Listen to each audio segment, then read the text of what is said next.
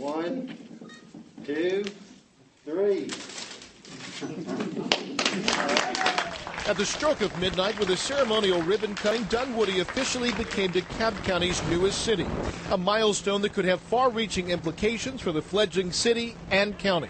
It's exciting to officially cut the ribbon, but I think amongst all of us elected officials, it's continue to work our buns off to get this thing up and running and to have a successful city.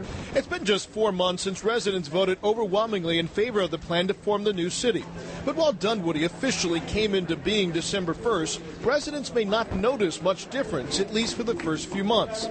The city's inked a deal with the county to continue providing fire, 911, water and sewer service, and has plans in the works to start its own police department. Getting our police up and running, that's going to take a little bit more time, and we're shooting for March, April time frame, but that's going to be critical, and I think the community and us as elected officials see that as a big stepping point for us. In the meantime, DeKalb County will continue to provide police services, although there is some question and wrangling over just how much that's going to cost. From suburb to city, Dunwoody residents excited this morning about the changes and challenges that are sure to come. The moniker that would be nice would be the Atlanta's Classic City.